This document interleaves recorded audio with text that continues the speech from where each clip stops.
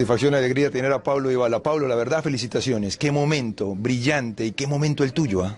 Muchas gracias. La verdad que sí, estamos en un momento colectivo muy lindo. Personalmente también me siento muy bien, pero bueno, son sensaciones nuevas que estoy viviendo. La primera vez que me toca vivir este momento de llegar a la final de Champions y lo estoy disfrutando mucho. Pablo, porque es que además tu evolución futbolística es tremenda. Yo hablaba con Quique, hablaba con Miguel en la transmisión, que te conocimos en instituto, te conocimos en el Palermo, y hoy maneja los hilos de un equipo tan importante como la Juventus que se perfila a ser favorito para la final.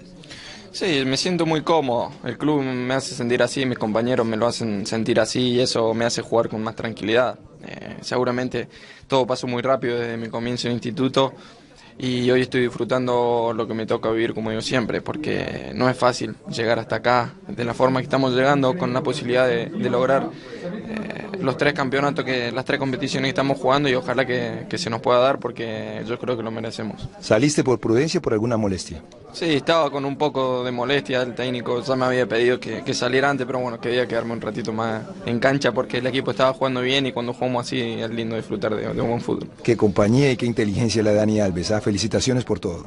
No, bueno, de Dani no hay palabras.